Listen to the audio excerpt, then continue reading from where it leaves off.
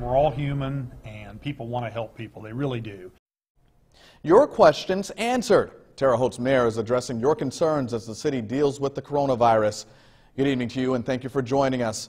Tonight, WTHI-TV brought you a conversation with the mayor. It was a chance for Terre Haute Mayor Duke Bennett to take on all the building projects, business issues, and other concerns facing the city. News 10's Sarah Lehman was there. She explained some of the biggest issues discussed.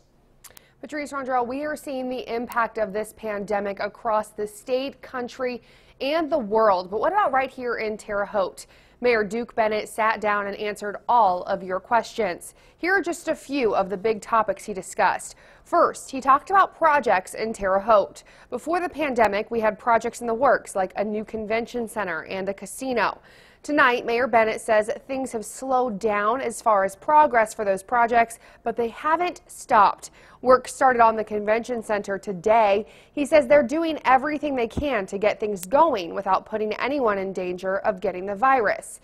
He also talked about businesses. He says he's been hearing from a lot of businesses in the city, and he's found out bigger businesses are weathering this situation better. Meanwhile, smaller businesses, as we've seen, are struggling.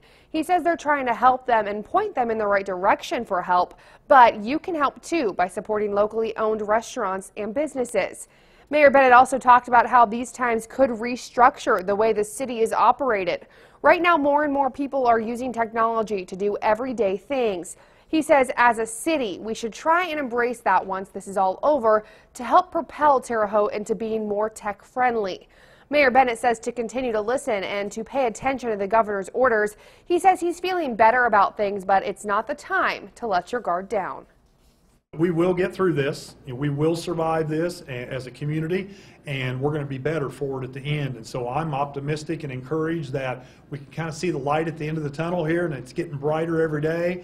And very soon, in the coming weeks, you're going to start to see some more normal things happening. Now we have the entire question and answer with Mayor Bennett and the Chamber of Commerce over on our website. That's WTHI-TV.com.